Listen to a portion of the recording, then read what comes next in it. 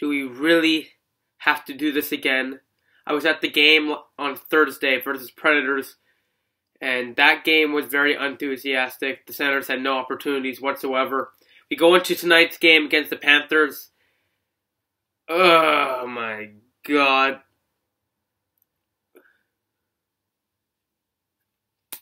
Mike Hoffman and Bobby Ryan were out for this game. And there were some transactions the Senators did. Andrew Hammond is on waivers, and Curtis Lazar was called up for tonight. So Hoffman and Bobby Ryan were out for the game. This is easily one of the better games the Senators have played all year.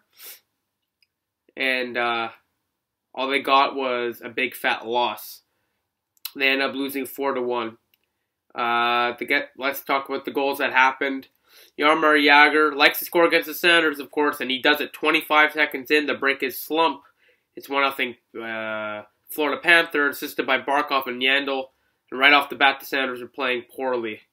The Senators picked up their pace and outshot them 10-1, and then Jussi Jokinen on the second or third shot of the game roofs it past Anderson on a turnover, assisted by Barkov, and guess who? Jaromir Jagr. It's 2-0 Panthers. Going to the second period, after the Sens are out shooting the Panthers like crazy, Marshall Schultz swings the stick like a baseball bat, hits a home run as it goes bar down into the net. 3-0, assisted by Vincent Trocheck and Jason Demers.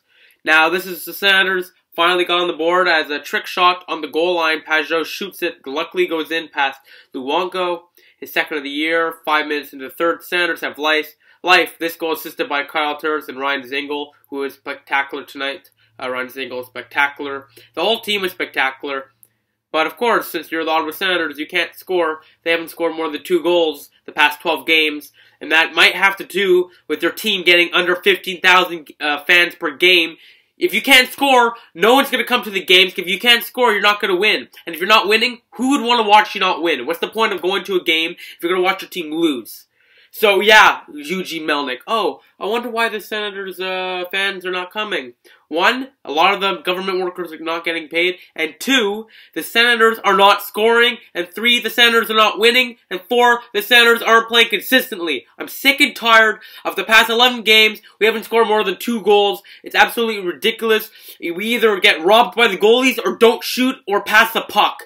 You need to learn how to shoot the puck. You need to learn how to score on the power play. This team's gonna go nowhere if you don't learn how to do this stuff.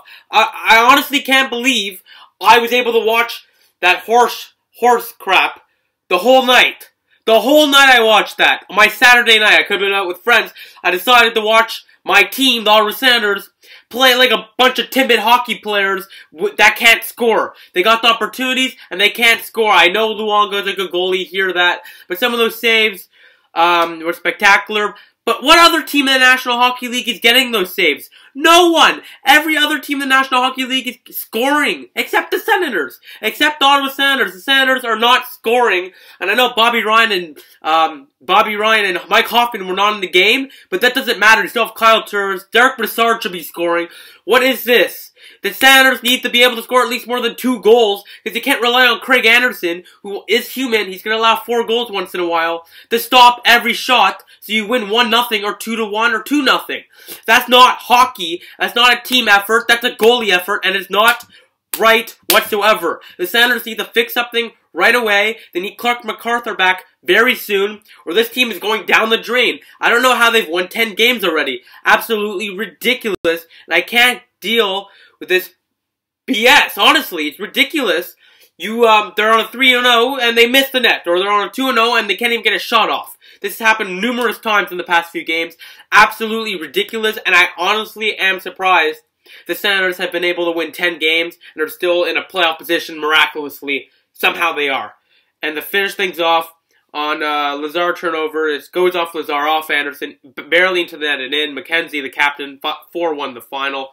He scores for the Panthers. The shots after the first period were in favor of the Senators, 15-8. After the second, 12-8. And after the third, 13-7. For a final tally of 40 shots for the Senators and only 1 goal.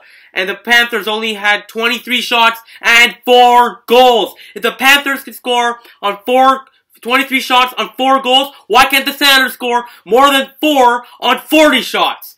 Absolutely ridiculous. And I'm sorry for anyone listening with headphones right now. I advise you to take your headphones out. But honestly, absolutely ridiculous. I'm done and sick and tired of watching this team not even get more than 2 goals.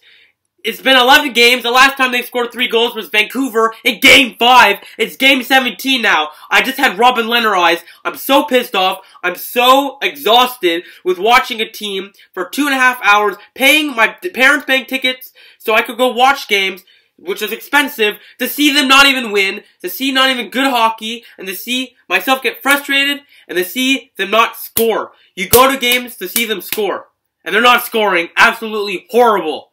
Horrible. And the attendance is just going to get worse if they don't start scoring. They need to start scoring and they need to start winning. Absolutely ridiculous. I'm praying to God that Bobby Ryan and Mike Hoffman will be back and hopefully we can score more than 2 goals a game after that. But right now, it's pathetic. Absolutely pathetic. The team stats, 24 face-off wins for the Florida Panthers for 40.7%. Senators had 59.3% of the face-off wins for 35. Power play Senators were 0 for 2, had some good chances. But of course, hey, why not shoot when you just have a passing drill, right? They like to pass it. The Florida Panthers didn't have a power play, which is I haven't seen in a while. The Senators didn't take a penalty. Hits were 27-24 Senators. Shots 40-23 Senators. So basically, what I'm trying to tell you is the Senators had advantage in every single stat category except goals in this game. And the game details, the Senators had like 14,134 SENS fans in attendance. And there's maybe 8,000 when the final horn was drawn. Absolutely ridiculous. I'm sick and tired of watching the Senators lose like this. They deserve to be winning. I'm sick and tired of it. The Senators need to learn how to finish and score and put the puck in the back of the net. A couple of quick whistles cost the Senators at least 2 goals. One of them even went in and they blew the whistle before. Throwback to 2 years ago in the playoffs against the Canadiens to Jean-Gabriel Pageau.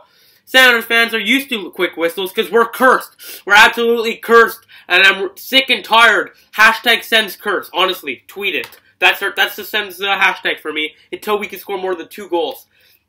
Absolutely pathetic. It's absolutely pathetic. And you know who we're playing on Tuesday? The Montreal Canadiens. Carey Price, great. We'll be lucky if we even score a goal, honestly. Ugh. Oh my god. Follow us on Twitter at @SensTalk_ for live tweet updates of the games and breaking news. Like this video, share this video for share cool stuff. Click the big red button down there and subscribe to us.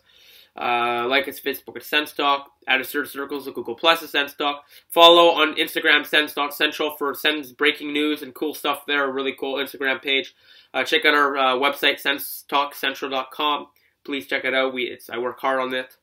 And I'm frustrated. You're frustrated. I know you are, the viewer. It's definitely frustrated. Comment below your opinion on how the Senators can improve and what's frustrating you. Just rant, and I'll comment below as fast as I can in the comments below.